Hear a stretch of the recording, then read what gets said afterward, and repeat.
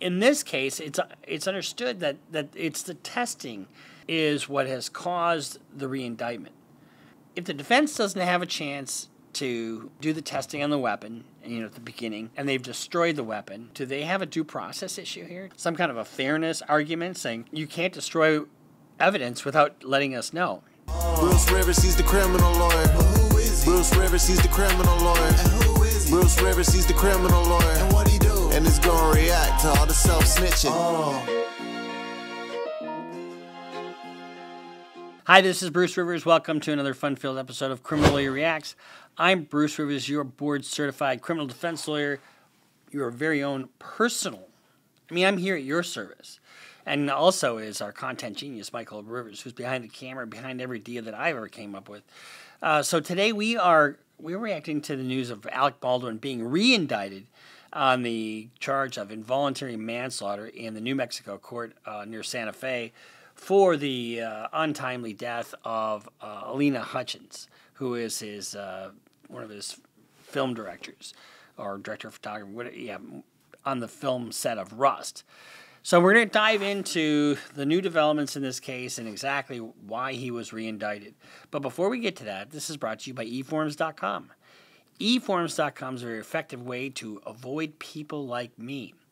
For example, if your grandmother is living in your basement and she's a rapper and she's looking for, a huge contract, she can write up her own agreement. She doesn't need to go to a lawyer like me who would charge her a lot of money. So you just go to eForms.com. And, because my grandma thinks she's a rapper, guess who needs to do power of attorney for grandma because she's kind of losing it? I guess I do. So I went on to eForms.com. You download the form. You get, you can do rental agreement. You can do any kind of legal form that you need. And guess what? These are legally enforceable documents, and it protects you. So eForms.com, a very effective way to avoid the high cost of a lawyer and be able to get something done legally. It doesn't matter what it is. Anything that requires a legal form, go to eForms.com. Okay, so Alec Baldwin now has been re-indicted, and one of the reasons he was re-indicted is because of testing that they did with the firearm. Now, let's talk about what he's indicted with and kind of the theories behind those charges, and then why now. So, there's two charges: involuntary manslaughter, negligent use of a firearm, that on or about October 21st in Santa Fe, state of New Mexico, at Bonanza Creek Ranch, located 545, blah, blah, blah, that he did cause the death of Halyna Hutchins in the commission of a negligent use of a firearm, an unlawful act which did not amount to a felony, a fourth-degree felony, contrary to New Mexico State Annotated Statutes, 1978, Section 30-2-B, 1994. So that's the first one, negligent use of a firearm. The second count is without due cause, a caution, or a circumspection, committed by the total disregard or indifference of the safety of others, and the act was such that an ordinary prudent person would anticipate the death might occur under the circumstances, a fourth-degree felony. That's a little bit different. It's unclear what theory the state has chosen to go forward with. Is it the actual act, or is it the management of the whole thing? Now, the day before, there was a guy that walked off the set because of safety concerns. He's going to be a witness in this case. If you're talking about the overarching safety that he's responsible for, guess what?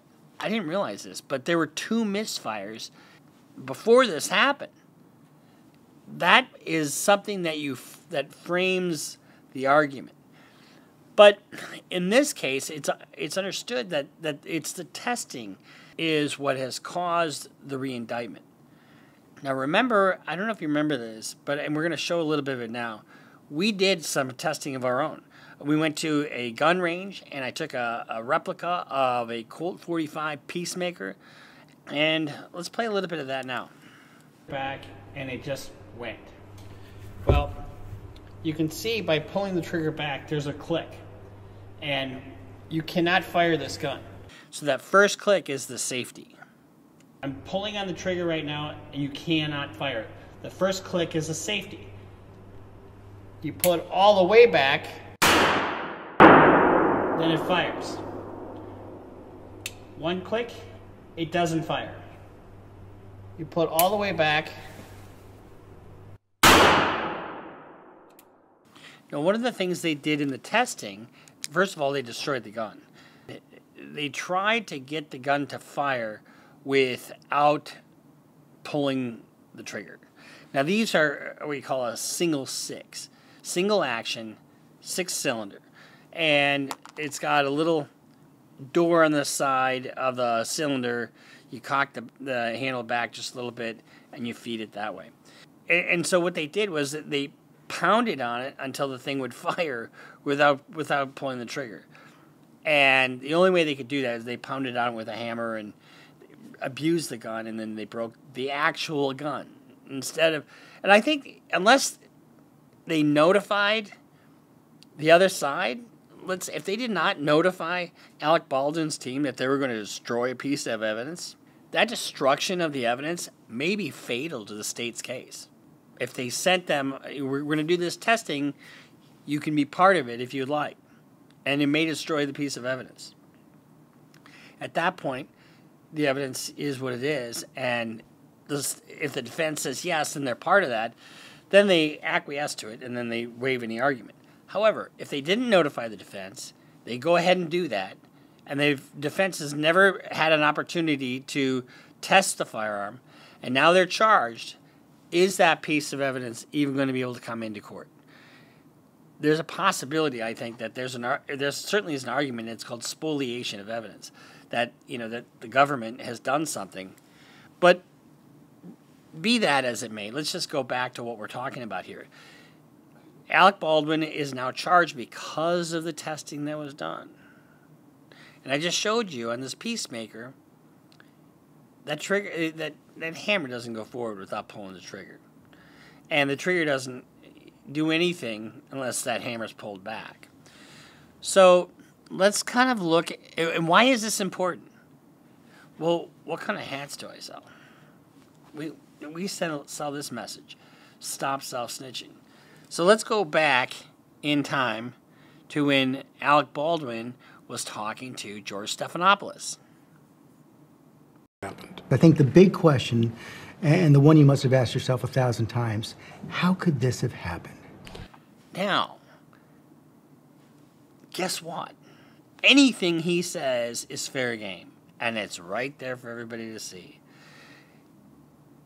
If this is my client and he's on TV like this, I'm pulling my fucking hair out. There's no way he should be on TV talking about anything. Because guess what? The first time I want anybody to hear my client's statement is when they're on the stand. But let's see what he has to say. Well, there's two things I want to say about that. One is that when I talk about this, my concern is that I don't sound like I'm the victim. Then what are you doing on TV? All you're doing on TV is protecting your public image. Was precipitated on one idea, and that is that Helena and I had something profound in common. And that is we both assumed the gun was empty, other than those, dummy rounds. Now, keep in mind that a guy the day before had walked off the set because of safety concerns. And they had 2 misfires prior to that. So, and now Alec Baldwin has said, I don't want to be the victim here, but I assume the gun was empty. Hey, just a shout out to our sponsor, Step One. Now, Step One is, I've always told you, they're high performance. Let's say you're Alec Baldwin and you're sitting there in the hot seat getting grilled by George Stephanopoulos. Number one, you got to walk to the interview, right? And, with those tree trunks he's got, you going to chafe like not with Step One. Of course you're not, because there's a lycra panel and avoids chafing. Sitting there and you're in the hot seat and you're pretending to cry and you're kind of really nervous because you got criminal charges pending. Are you going to sweat? Oh, of course you're not going to sweat, because it's made from viscose material derived from bamboo. If you run, play sports, if you do anything, if you got a couple of tree trunks as legs and you go like this and chafe, you're going to want these. Step One, they're amazing underwear. I wear them all the time. I'm wearing them right now. I can't even feel them. They're so good. And now, if you order some of these, guess what? Only my people get 25% off. So you order a bunch. If you don't like within 30 days, you get your money back. But that isn't going to happen. What's going to happen is you're going to change your life with Step One. You're going to order these. You're going to replace everything you ever wore. So Step One, get some. So one of the things you need to look at in an involuntary manslaughter case is the mindset of the person that's being charged. Okay? So in some instances, it's culpable negligence, but in a sense, it's knowing what's going on and acting in reckless disregard, on that one part. Alec Baldwin had some safety training with Elena, or not Elena, but with the armorer, and he also had other information that came to him. And keep in mind, he's a co-producer of this movie, so he's at the top of the food chain, and he had other information. The night before, this one of the people on the set quit because of safety concerns. Let's hear a little bit about that. The people on the film. The first time I heard that there was any problem with anybody in the crew of the film was when Luber said, "Well, we have some issues here." Lane Looper, the first camera assistant, would email production managers a resignation letter later that night, citing safety concerns. Quote, "During the filming of gunfights on this job, things are often played very fast and loose. So far, there have been 2 accidental weapons discharges." He also wrote about concerns about reasonable rest and housing for local crew with long commutes to the set. If you know anything about Alec Baldwin, and you know anything about these interviews, he tries to come off conciliatory, but often paints himself in a very sunshiny light. And Alec posted this on Instagram. And I want to say to the people in IATSE, do what you need to do. You want to go on strike? Go on strike. That has nothing to do with the safety concerns going on his set. I'll tell you something about the executives. They don't give a about you. He said, because we have some issues here. I said, such as? And he said, my men need a better hotel room. There was no mention of safety issues. But there is a mention of safety issues in his letter. What really is important is what he says about the firearm itself. So one of the things that Alec Baldwin does in this interview is he goes through and he says she's directing him on the shot. Now, she's the director of photography. So and this is what you don't want. These are facts related to a homicide. You don't want him talking to the media at all. At all. Oh, this just drives you crazy as a defense lawyer. But let's listen to what he says. Show her, she's standing next to the camera. She's like this, you're me. She's got a monitor here. The camera is here filming that way. She takes a monitor that is his monitor, the operator, and turns it toward her. It swivels, and she says to me, hold the gun lower. Go to your right. Okay, right there. All right, do that. Now show it a little bit lower. And she's getting me to position the gun. Everything is in her direction. She's guiding me through how she wants me to hold the gun for this angle. And I draw the gun out, and I find a mark. I draw the gun out, I find a cock. You hear that last part? He has no cock. No, I'm just kidding. Did you hear that last part? I don't cock. I don't cock. There's no way on God's green earth that firearm misfires if you don't cock it. And what's really urgent is the gun wasn't meant to be fired in that angle. So if you're shooting directly into the camera lens, there's no way the gun fires without him cocking the gun. You're not aiming. I'm not shooting into the camera lens. I'm shooting just off. Just off. Right, in her direction. I'm holding the... But I'm not shooting it. But he's saying he's shooting it. The gun where she told me to hold it, which ended up being aimed right below her armpit, was what I was told. I don't know. This was a completely incidental shot, an angle that may not have ended up in the film at all. But we kept doing this, and so then I said to her, now in this scene, I'm going to cock the gun. And I said, do you want to see that? And she said, yes. So I take the gun and I start to cock the gun. I'm not going to pull the trigger. I said, do you see that? She goes, well, just cheat it down and tilt it down a little bit like that. And I cock the gun. I go, can you see that? Can you see that? Can you see that? And she says, and then I let go of the hammer of the gun and the gun goes off. So one of the things remember what we showed you, that first cock is a safety. Doesn't happen. And it doesn't go past that unless you pull the trigger. And him committing here to the fact that he didn't pull the trigger, and all of a sudden you get the testing with the firearm that's saying that's not possible, he lacks credibility on that issue 100%. I let go of the hammer of the gun goes off. At the moment, the decisive That was the moment the gun went off, yeah. That was the moment the gun went off. It wasn't in the script. Okay, let's just say what he says is true. You have this gun pointed at somebody, and if you do this with this gun, hang on, let me just, yeah, you can do it with this. You can't do it with the Colt 45 Peacemaker. You can't do it, and we demonstrated that you can't do that in the gun range. So when you look at why they indicted Alec Baldwin, there's two things going on. His personally handling the weapon, and then his overarching responsibility for the safety on set. And he's got an initial appearance, that he's going to have to make, or I think they can do this without it, without him appearing, and then they'll probably do it that way. And then they'll set the case up for trial. He's looking at 18 months, $5,000 fine. So in the broad scheme of things, it's not, a huge amount of time. Now, the armorer is going to go to trial in February. And I guarantee you, if his lawyers know what they're doing, they're going to be attending that trial. Because guess what? That's going to be an opportunity for them to take notes and see exactly what the state's theory of the case is and who the witnesses are going to be and what their testimony is going to be. And they'll probably order a transcript of everything. I love cases like this because it is not really an issue about what happened. It's about what does it all legally mean. Although there is one dispute of fact, and that's what Alec Baldwin's talking about. So if the defense doesn't have a chance to do the testing on the weapon, at the beginning, and they've destroyed the weapon, do they have a due process issue here? Do they have some kind of a fairness argument saying you can't destroy evidence without letting us know? My guess is that they didn't know they were going to break the firearm. And so there may be some issue there to litigate at the outset. But it's all teed up, and we'll see where this goes.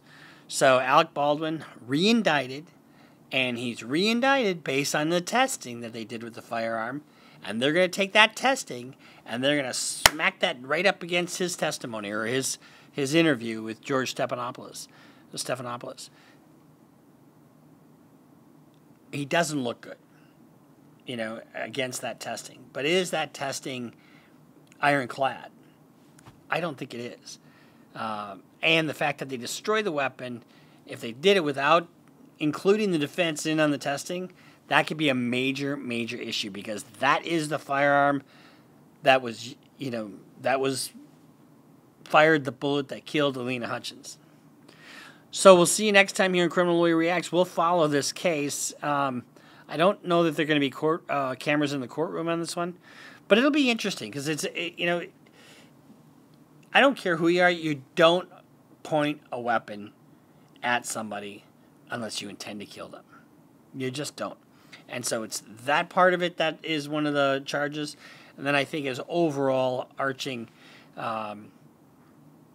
role as a producer and the safety concerns and that's a little more of a messy type of a case, but that is what it is.